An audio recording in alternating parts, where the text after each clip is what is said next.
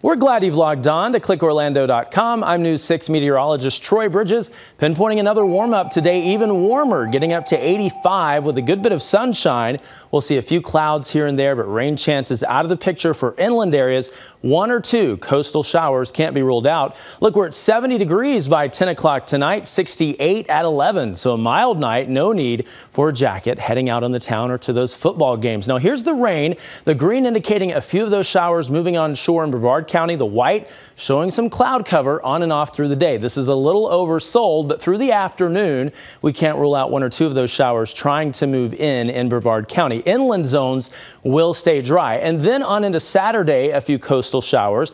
And by Sunday, a 20% coverage of rain. A few of those showers will move farther inland, but not a big washout. Certainly go ahead with your plans. Afternoon highs today along the coast, low 80s, inland the mid 80s, 84 in Sanford, 85 in Leesburg, Daytona Beach, getting up to 81 degrees. But here's a look at your 7-day forecast, and you'll see those rain chances minimal through the weekend.